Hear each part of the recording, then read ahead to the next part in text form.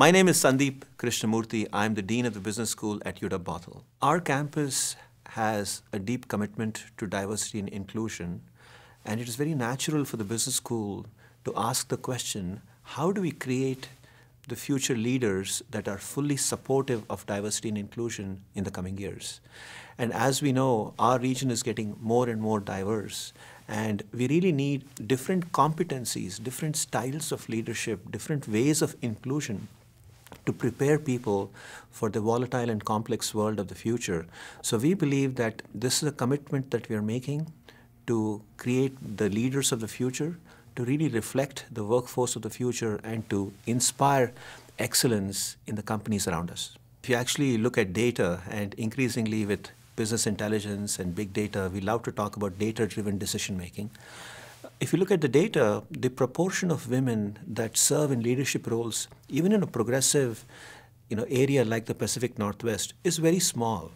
So if you think about all the major companies in our area and you say, which of those are led by women? You say, my goodness, yeah, I really cannot think of too many women leaders. So we believe that this is a very important area where we can make a difference not just to the lives of the participants, but in fact for the entire region. So let's do a simple exercise. Let's think of all the wonderful companies in our region. And as you know, our region has some exceptional companies. Now start thinking about all those large companies in our region and make a list of the women CEOs of those companies. I'll give you a second to do that. If you think about it, there are not many women CEOs, and you ask the simple question, why is that the case? And the reason is that there are a lot of women in the workforce, but they may need a different kind of a program to get there.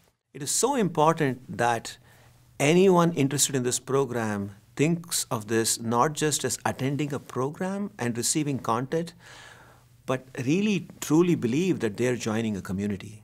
This is a simple message. You are not alone, and we will do it together, and we will get you there.